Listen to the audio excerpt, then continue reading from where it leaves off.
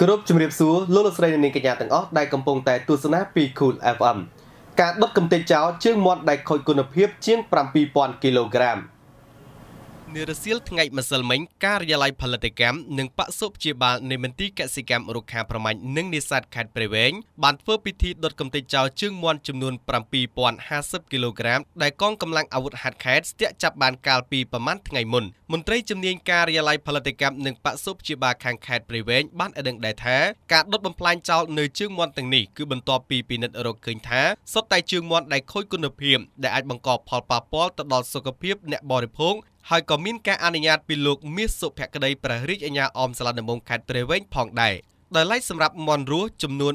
1600 ក្បាលដែលបានចាប់បាននោះនិងជើងមាន់ដែលខូចគុណភាពទាំងនោះលោកចិនវិសាលប្រធានការិយាល័យផលិតកម្មនិងបសុព្យាបាលបានបញ្ជាក់ដែរថាលោកបានយកឈាមមាន់ទាំងនោះទៅពិនិត្យនៅវិទ្យាស្ថានជាតិស្រាវជ្រាវសុខភាពសត្វនៅរាជធានីភ្នំពេញហើយរកឃើញថាមាន់ទាំងនេះគឺមានសុខភាពល្អដូច្នេះក៏បានប្រគល់ទៅឲ្យឈ្មួញវិញដោយធ្វើការផាកពិន័យជាទឹកប្រាក់ប្រមាណជាចំនួន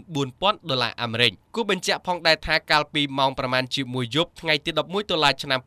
2017ឈានដល់ព្រឹកថ្ងៃទី12 តុលាឆ្នាំ 2017កម្លាំងកងរាជអាវុធហត្ថខេត្តព្រៃវែងដែលដឹកនាំដោយលោកវរៈស្នេហ៍ឯកបផាន់សុជូនប្រធានមន្ទីរយុទ្ធភ័ពបានចាប់ឃាត់រថយន្តHyundai មួយគ្រឿងដែលបានដឹកមាន់រស់ចំនួន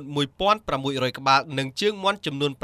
7050 គីឡូក្រាមនាំចូលពីប្រទេសវៀតណាមដោយក្នុងគោលបំណងយកទៅលក់នៅរាជធានីភ្នំពេញដែលជាការនាំចូលនេះគឺពុំមានលិខិតអនុញ្ញាតពីមន្ត្រីជំនាញនោះទេគឺមានការលួចនាំចូលដោយខុសច្បាប់